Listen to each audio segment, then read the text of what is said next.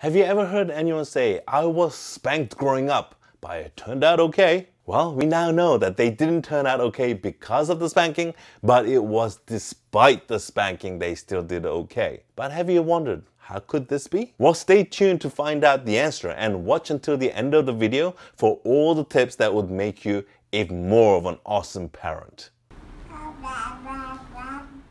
Welcome back, Mom and Dads. Today, I'm going to talk about what's known as resilience.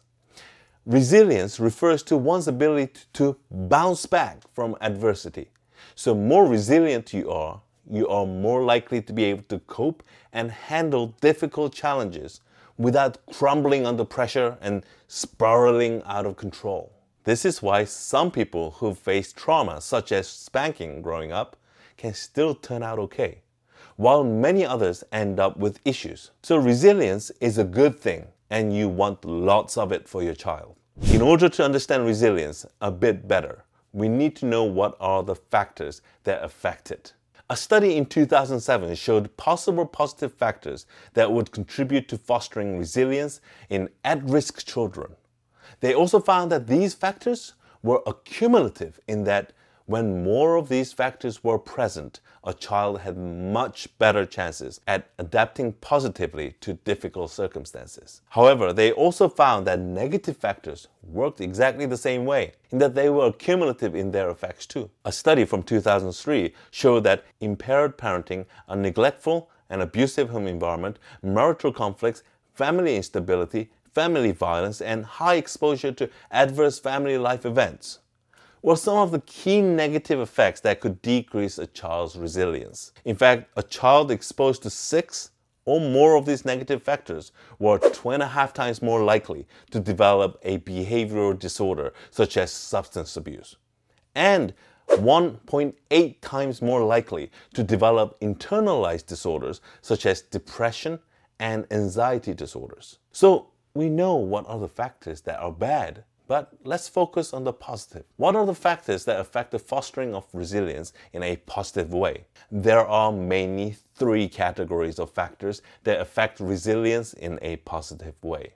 And they are family factors, such as good parenting, sound parental mental health, and absence of alcohol or substance abuse. There is individual factors, such as emotional regulations, self-esteem, empathy, and favorable genes. And lastly, community factors such as close relationship with the parent and safe environment. It's important to know that some of these factors have greater influence than others. A study was done in 2018 at the University of Minnesota, which showed that child's resilience mostly depends on their connections to other people rather than their own inherent qualities. So yes, there is a genetic component to the resilience, but how your child is raised and in what environment has a significant impact. This is why having a positive relationship with your child is incredibly important when trying to build resilience. So what should we do as a parent? Adopt an authoritative parenting style,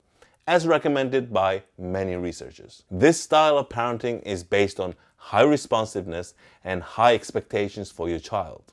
So parents adopting this style would typically be warm and responsive to the child's emotions, which helps to develop emotional regulation, empathy, and high self-esteem, which are all considered important positive factors contributing to resilience. By the way, if you'd like to find out more about authoritative parenting style, check out the video I made using the link up here. And while you're at it, if you found value in this video, please hit that like button. So in addition to adopting a particular parenting style, what else can you do to foster resilience? You can teach your child problem-solving skills.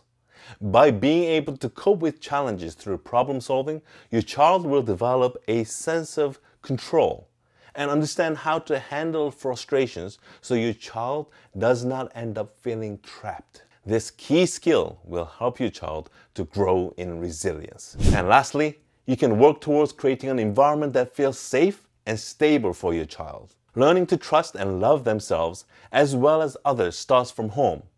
And providing a healthy environment allows that process to happen without fear or anxiety. Get involved with your child through conversations and see what you can do to foster a positive environment at schools and with their friends too. Key to building resilience in your child is understanding that it's an ongoing process and that as a parent, we have the biggest role in it. So don't try to do everything at once and be overwhelmed. Take it one step at a time to improve the chances of your child becoming more resilient. I hope you found value in this video, and if you did, please hit that like button and subscribe for more videos like this in the future. As always, thank you for watching and happy parenting.